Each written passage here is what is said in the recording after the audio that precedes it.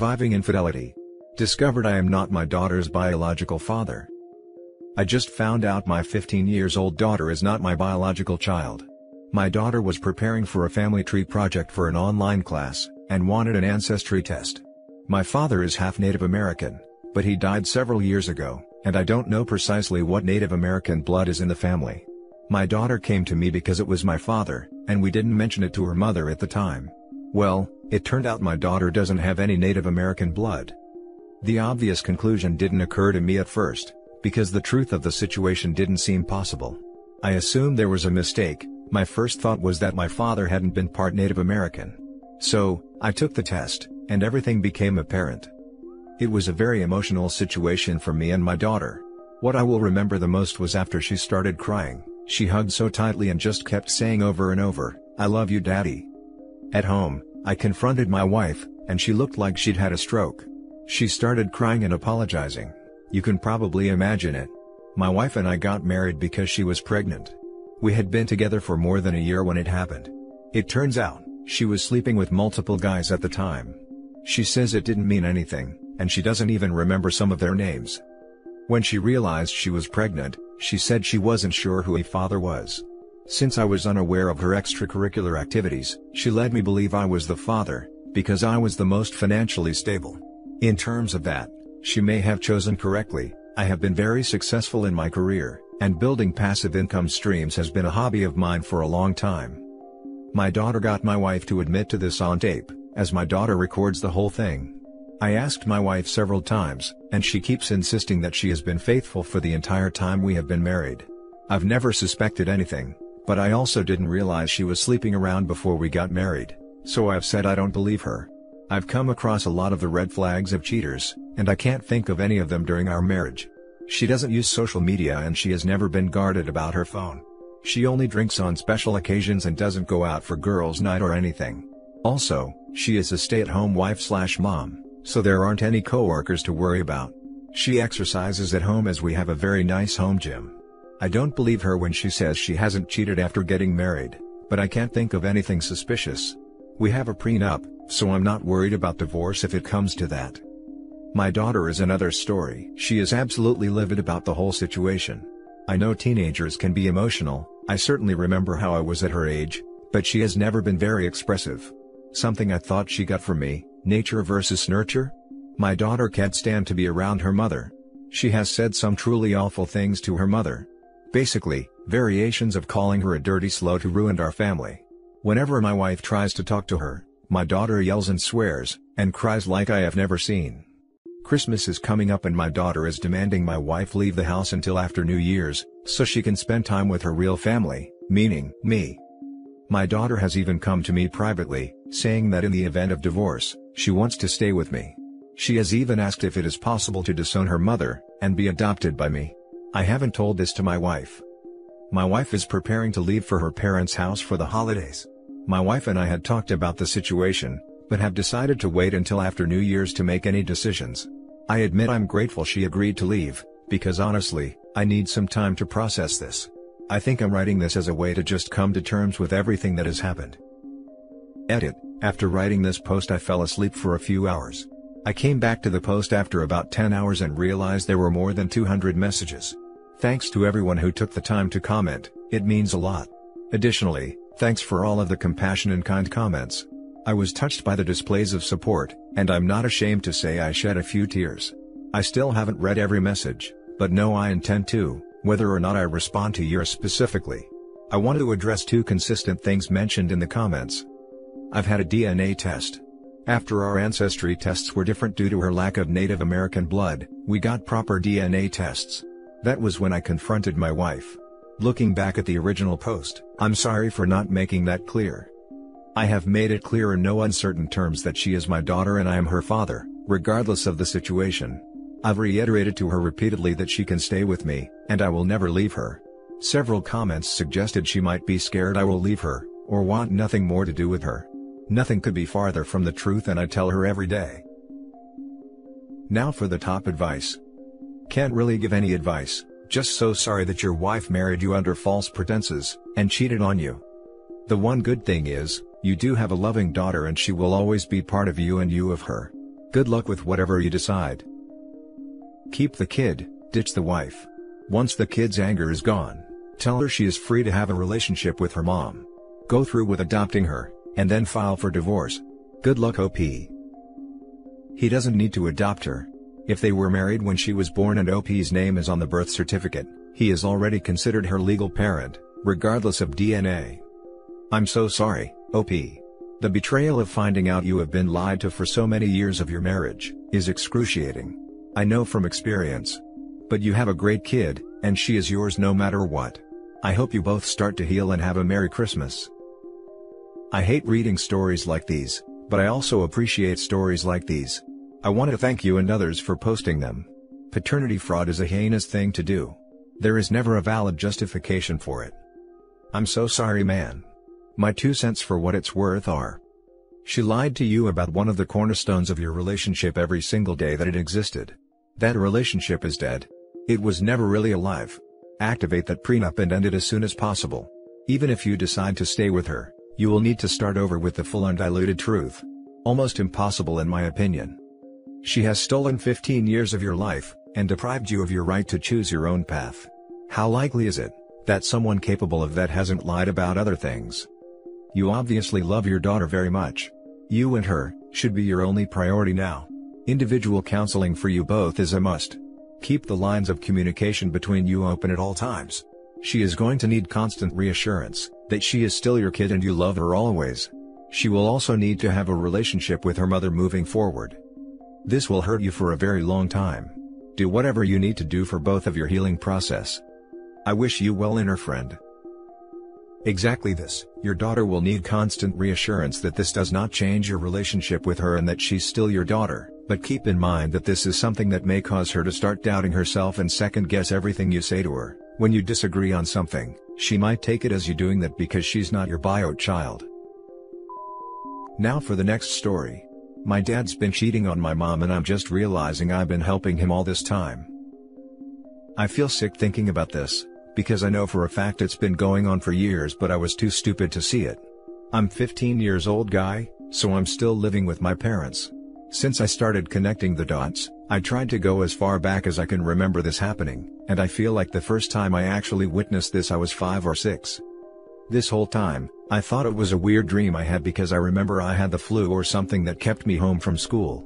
I saw my dad having intercourse, at the time, didn't know what it was, in their bed with some lady who obviously wasn't my mom, because she went to work that day and dad stayed home to watch me. The door was slightly open so he didn't see me, but thinking back now, I know for sure they were doing it. I never said anything, and eventually, I kind of forgot about it. One of those memories that you don't even remember till something triggers it. Which is what happened a few weeks ago. I caught my dad kissing one of his friends when I went to his work after school. She is someone I known my whole life too. That's when all the other times growing up came back to my memories. Like from ages 6 to 8, sometimes when my dad would pick me up from school, we would stop at her house for over an hour.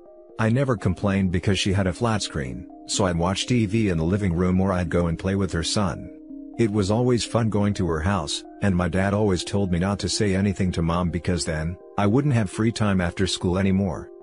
It's because my mom's rule was always homework first as soon as I got home, and then I can watch TV, but at his friend's house, I was able to watch TV first.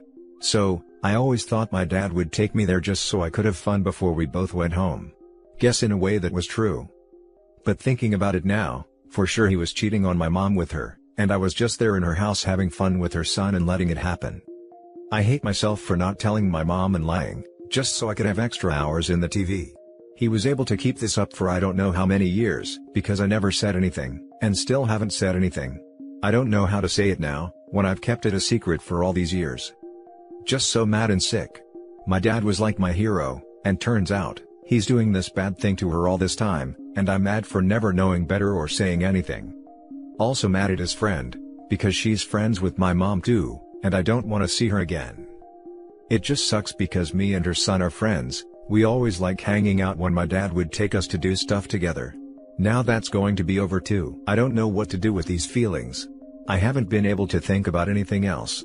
My parents are going to divorce for sure, and my mom's going to hate me for hurting her with lying.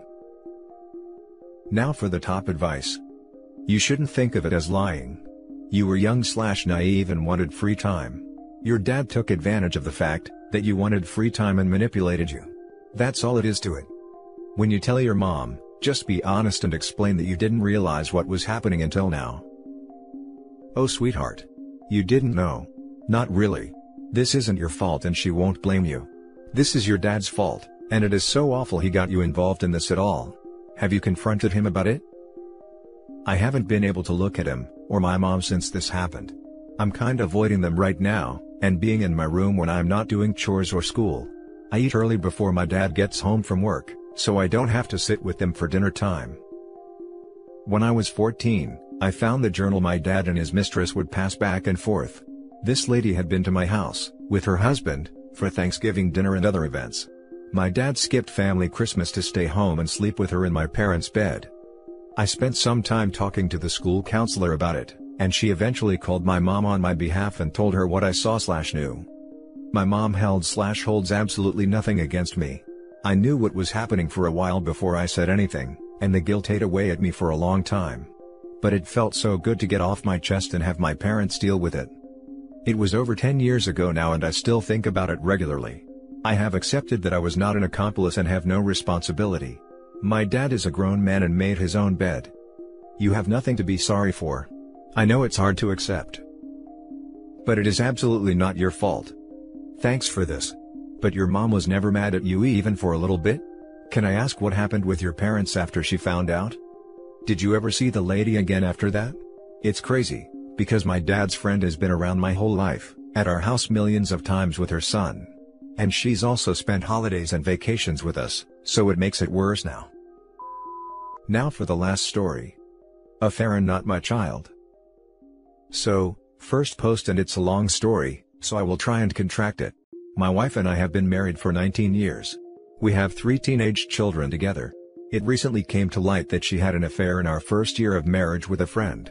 I had always had my doubts but she never admitted to anything. In fact, she accused me multiple times throughout the years of cheating, even though I have never come close.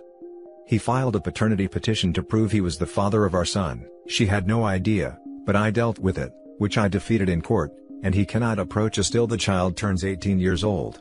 Which is in 1.5 years. In his petition he stated the affair started 6 weeks after we married and continued for over a year. I had no idea, except an inkling something was off. She said it happened, but she was in a substance haze fueled by him, to keep her in the affair. After the court case, I confronted her and she said it maybe happened, but not for a year. He had an affidavit, but amongst it were 41 points of what happened, and most of it was disturbing reading, including many actual acts she would never do with me. Confronted with the information, she admitted it happened, but says she has forgotten about it and what he says is embellished, but won't say what is or isn't true. I did a DNA test and our oldest child isn't mine biologically. I'm an absolute mess. Not only am I dealing with an 18-year-old affair, but also the knowledge of my child. Initially I wanted to work through it, but I said I needed the honest truth and nothing less. This hasn't been forthcoming, and in all honesty, she acts as though life is going on as normal and hasn't made any changes to her life. Although she says we constantly talk about it, and that's true from my perspective, we only talk as I get no answers, and I can't actually deal with anything or process what happened. If I didn't have his affidavit, I wouldn't ask for so many details. However, having 41 points of what they did, drives me crazy, and not having any answers from her apart from 2 non-actual points, really frustrates me. She says nothing has ever happened with anyone else since, and I do believe her. However, other instances make me wonder if she could lead back to an affair further down the track without change. I haven't been happy for a long time, and a lot of that can be traced back to her actions, from and after the affair. That said, although unhappy, I did commit to our marriage, to her, and in turn, our kids, and although I've had some time outs, I was prepared to stay. She says she wants to work on our marriage, and is sorry, but all of this along with her unwillingness to change or reveal what actually happened, has me unable to work out what to do. I've never asked her not to go out, even though I'm a worker and homebody, which results in me sitting at home with the kids, while she goes out on weekend nights with friends. I have asked her that if certain people are there, to leave the event and do something else. However, she looks at this as me telling her she can't go out. I have tried to put some boundaries in place, to try to repair our marriage, and give me some feelings of trust going forward. I've asked her to leave a party if certain people are there. However, she seems to not want to accept that. I feel like at a minimum right now, she should really listen to and accept my feelings, and change her life, rather than fighting back. There is a lot more, but for basic context, this is an outline. Has anyone been in a similar situation and what was your decision? Now for the top advice. You're trying, and you shouldn't be. You're asking, and you shouldn't have to ask. You're communicating, and it should be her who's doing so. You haven't been happy, but still trying to engage. You want boundaries, but can't even get authentic dialogue going. You want remorse from a wife who should be on her knees, but acts as if you were wrong for expecting it. Wake up. Sooner the better. That's when everything above changes in your favor. This is really good. My focus through this whole process has been about the lies and deceit, but the remorselessness, even in the face of discussion about separation, is brutal. I can't remember the last time I received an honest apology about anything in our marriage. Her actions make me believe she doesn't even like you, maybe she never did. You are useful as a bill payer, food supplier, and babysitter while she goes out though. She has spent 18 years lying to you and continues to not care about you. Hardly someone I would want in my life. Have you gotten a paternity test for your other children? No, I haven't. To be honest, I'm confident/comfortable they are mine. They are both similar in all aspects to me, and also look alike. The eldest is very different, but I put it down to my wife's European background, and could justify it in my head for years. Why did she stop the affair after 1 year? In retrospect, at the time we were having problems, and she was spending nights at a friend's or sleeping in the car. We would randomly sleep together when she felt like it. She came home one day and knocked at the door crying, and said she thought she was pregnant. Now I'm led to believe that the affair ended when she found out she was pregnant. And that's it for this video guys. If you have thoughts to share, leave a comment below.